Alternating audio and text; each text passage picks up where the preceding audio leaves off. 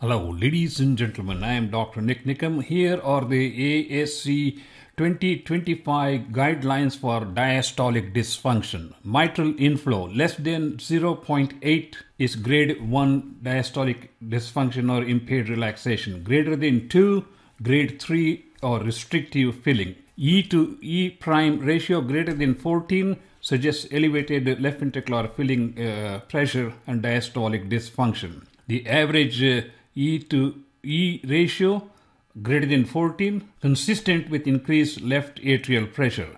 Septal E velocity greater than 7 centimeters, impaired relaxation. Lateral E velocity less than 10 centimeters, impaired relaxation. Left atrial volume index of greater than 34 ml per meter square, suggesting chronic elevated left ventricular filling pressure.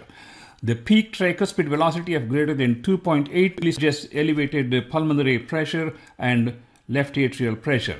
The three new criteria that have been added are left atrial reservoir strain, just like we do strain for the left ventricle.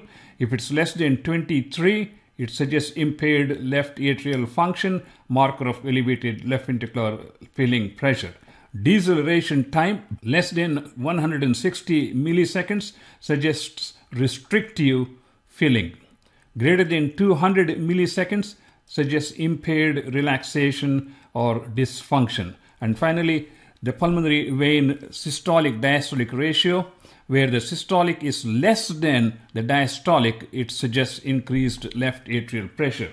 There you have it, ladies and gentlemen, the ASE 2025 diastolic dysfunction criteria. Thank you.